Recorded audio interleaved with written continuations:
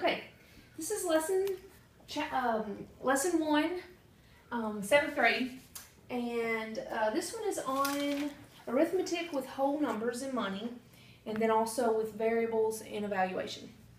Okay, the first thing I want you to understand is that we have counting numbers, and counting numbers are just normal numbers. You would just, like if you were counting, you would just start going 1, 2, 3, 4, 5. But there's also numbers called whole numbers. Now, the only difference is you also include a 0 in that, okay? And the reason why we're calling them whole numbers is they make up whole amounts. So, for example, I have here 1 whole pen and 1 whole pill bottle. So we have 2 whole somethings, and so these are whole numbers, okay? Now,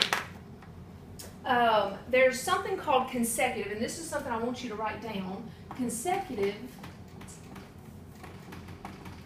it's a weird name, but consecutive numbers are numbers that come after each other. So in a number sequence, it would look like 1, 2, 3, 4, 5. They're all consecutively. They come right after each other. Or if we were later on in counting, we would say 28, 29, 30.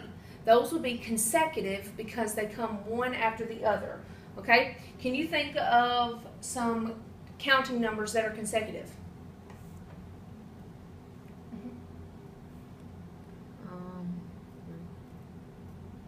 Just any number. I mean, so consecutive means 28, 29, 30. They come right after each other. 789. 789. Great. Okay. Now, the next thing I want to talk about is money. All right. And oftentimes with money, we see it written two different ways. Can you tell me one way that you see it? How would you see money written? And a dollar sign? Yes, using the dollar sign. So if I were to write $1.50, that's how you would see it, okay? But it would be incorrect if we were to put it like this, okay? So you do not want to have dollar and cent in the same thing, okay? Now, I could say 50 cents like that, or I could say 50 cents like that. But you would not put a decimal and a cent together, okay? It would be incorrect. So you could either do 50 cents like this, or you could do 50 cents like this, okay? But never both. Now, do you remember what this is called? Decimal. Decimal point. Good job. Okay. Now, if we're going to move into adding, okay? And so if we have a number plus a number, do you remember what these two are called? No? No. Not at all? It's called an addend. Makes pretty sense because you're adding. Addend plus addend. Do you remember what the answer to an adding problem is called? We haven't done this in a long time. Nope. Nope. Okay, so it is the sum. Remember that now? Yeah. The answer to an adding problem is called sum. So it's addend plus addend equals sum. Now, let's take a problem. So if I said 36 plus 52, okay? You would add those up, just like we always do. Okay, 6 plus 2 is 8, 5 plus 3 is 8. Okay? And that would be your answer or your sum. Addend plus addend equals the sum. All right? Let me give you a little bit harder one to do. Okay? And here's what it's going to look like. Let's use our money knowledge that we were doing a while ago. $1.45 plus $6 plus 8 cents. Now this one's tricky because it all depends on how you're going to set this up. Okay? Isaac, can you tell me how you would set this up? I put the 8 cents in a dollar form, so it'd be 0.08. 0.08. Very good. And I like because this is 8 cents. We wouldn't want the 8 to go here because that would mean there's 8 dimes, okay? Because this is our 10th spot. So we would want 8 cents to go here, and then what else, Isaac? And then I love them up to down. Okay. 6.00. 6.00. Very good. So he took the $6 and he put it right here, okay? And the decimal always comes after a number, even if you can't see it, okay? Now, when you're working with cents, it's a little different, and he did that one just right. Now, the last one you would just do like normal, $1.45. Then you would just add like normal. 8 plus 5 is what? 13. Okay, carry the 1. 4 plus 1, 5. And 6 plus 1 is 7. Okay, do you remember what to do with the decimals? Bring it down. Bring it down, very good. When you're adding or subtracting, you just bring down the decimal. But you have to make sure you are lining up the decimal. Hopefully you saw that I did that, okay? So we got add-ins and sum. And so the final answer would be $7.53. All right, let's move to subtraction problems, okay? And this one you may not remember as well, okay? There's something minus something equals something, okay? So what that would look like is, let's say I had 10 minus 4 equals 6, all right? The very top one, the one that we're taking away from, so we're taking 4 from this sign right here means, it's a subtraction sign, it means take away. So if we're taking 4 from 10, the 10 is called the minuend, the one you are minusing from, minuend, and that's how you would spell that, okay? This one is called the minuend, okay? And remember, that's the one you are minusing from, all right? The second one, the number that you are using to take away from, is called the subtrahend, okay? Do you remember this at all? A little bit? No? Okay, so we've got minuend and subtrahend, okay? Do you remember what the answer is? Starts with a D. Difference. Okay? All right. So, we've got the minuend, which is the one we're minusing from, and the subtrahend, which is the one being subtracted. That's the way I like to remember that. Minuend is the one we're minusing, taking away from, and the subtrahend is the one being subtracted. We're subtracting 4. So it always will help you remember it that way. Okay, and the answer to a subtraction problem is called the difference. Now, let's do a problem that's a little bit harder than that, okay? So for example, if I said $5 minus 25 cents.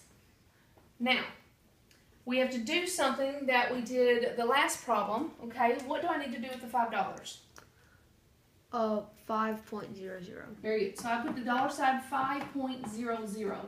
Okay, and then I'm taking away how much? 25 cents. Okay, and how would I make that look? 0.25. 0.25. Excellent, Isaac. Okay, so 25 cents, because it's not a whole number, it's just 25 cents. Okay, so we have to put a 0 in the dollar form because there are no dollars, no whole numbers. All right, so we have $5 minus 25 cents. Okay, and if you just thought of that, you would realize that it's $4.75 because you would just take away a quarter. But let's actually do it mathematically. Okay. All right, and this should be, you should already know how to subtract and all those things, so I'm not going to be teaching on that. So 5 from 10 would be 5, 2 from 9 would be 7, and 0 from 4, would be 4. Okay, so the answer would be $4.75. Feel like you understand? Yep. Good stuff. All right, now, we've done adding, we've done subtracting. Now we're going to look at multiplication, okay? Now, again, it's going to be something times something equals. Okay, so this is with multiplication. Okay, do you happen to remember what these ones are called? Starts with an F. No. Factor times factor. And just like when we were doing the adding ones, you have the same name for the multiplying and the adding. So it's factor times factor, just like addend plus addend. Okay, so they kind of are similar. Factor times factor equals, do you remember the answer to a multiplication problem? Starts with a P. No. Product. Okay, the name of multiplication answer is called the product. So it's factor times factor equals your answer or your product. Okay, now here are some ways that you're going to see multiplication written out. Sometimes you'll see 4 times 5 like this. That's probably the first way you learned it. Okay, another way you'll see it, especially as you get older, with this little dot. Now the dot is not down at the bottom like a decimal, okay? It's in the middle and it's bigger, and it'll be like this. And that means the same thing. It means to multiply, okay? And then there's this way. Sometimes you'll see a 5 in parentheses and a 4 or different numbers, okay? But what this means is when you see 2 numbers next to each other and there's a parentheses in between, that means to multiply as well, okay? And the answer for this problem would be what? 20. 20, excellent. Okay, so pretty simple, okay, but those are the different ways you will see it.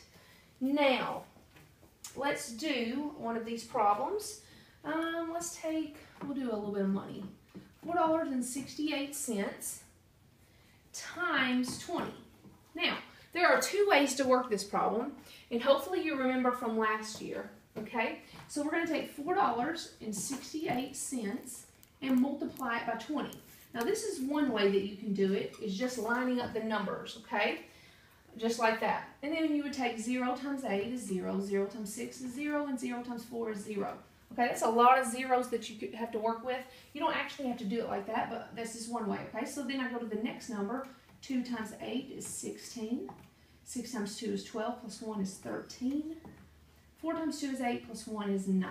Now, I'm not teaching you how to multiply because you should have learned that last year as well, or 2 years ago, okay? And so then you add up these numbers. 0, 6 plus 0 is 6, 3 plus 0 is 3, and 9 along is there. Now, do you remember what we do down here with the decimal? Because we're working with decimals, therefore we know that we're going to have a decimal in the answer.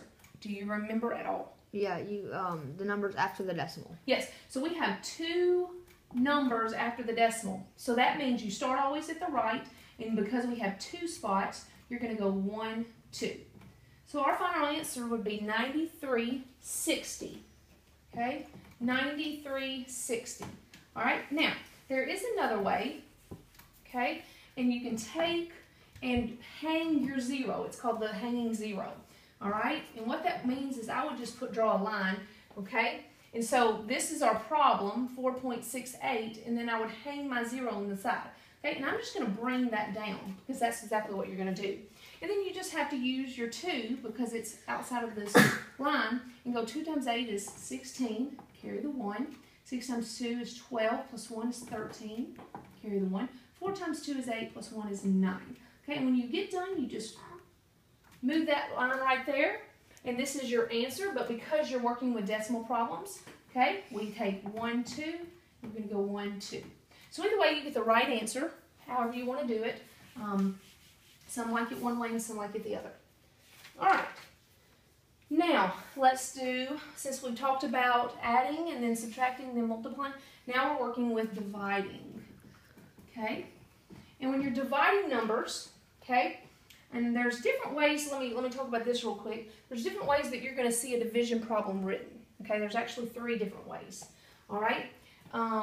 One way would be like 15 divided by 3, like that. Another way you will see it is 15 divided by 3. And the last way you will see it is 15 divided by 3. Okay? And most people prefer to see it this way because that's the way we put it in to perform the problem most of the time unless we just know it. Okay? Now that you know that, we're going to start with the number that you divide. Okay? And it's called the dividend. Okay, and I'm going to use this method right here in the way of showing how to do it. Okay, so this would be like this, 15 divided by 3, okay, like we showed. Okay, this is dividend. The one you're using to divide with is called the divisor. All right, and then the answer to a division problem, do you remember? It's called quotient. Okay. Now, the way I remember these names is dividend is on the inside, okay? The divisor is the one you're dividing with, okay? And then the quotient is the answer. All right, so let's take a problem and do it. For example, $12.60 divided by 5. Okay, so this would be an example of using division. Would be 5 kids in the neighborhood worked together and somebody gave them $12.60. And so we were trying to figure out how much did each person get. So that's why you would divide it, dividing it out. Okay, and so when you're dividing, you go 5 goes into 1, which doesn't work. Okay, so then we're going to go 5 goes into 12. 5 goes into 12 2 times, and we would get 10. And then you're going to subtract 2, and this should all be completely, you should already know how to do this. 5 goes into 26 5 times. 5 times 5 is 25, and then 1, and then bring down the 0. 5 goes into 10 2 times. So, we'll finish that out. Okay, so that's what it would look like to finish it out. But notice we have a decimal, so what should I do with that? Bring it up. Slide it up. Okay. So our final answer would be $2.52. So each child would have gotten $2.52 if they did yard work and they paid $12.60. Okay. Now, let's talk about one last thing. All right, and it's called variables. It's kind of a strange name. Okay, but all it means is that they're going to vary. So what I mean by that is you may see the letter X plus Y, okay? And then they're going to say something like this: X equals 10 and Y equals 5, okay? And so if we were to put this into this variable problem, X equals 10, so we're going to put a 10 right here, and Y equals 5, so we're going to put a 5 here. So 10 plus 5 equals 15. Now the reason why they're called variables is because the X and the Y always changes. The X is not always going to be 10 and the Y is not always going to be 5. So that's called a variable, which means the number varies. It changes. All right? And then you would just evaluate it. So even if you saw it like this, X divided by Y, okay? And if I said X is 15 and Y is 3, what would be the answer? Let's try it. 5. Y is 3. 5. 15 divided by 3, excellent. The quotient would be 5. Excellent job. Okay, and so this is lesson 1.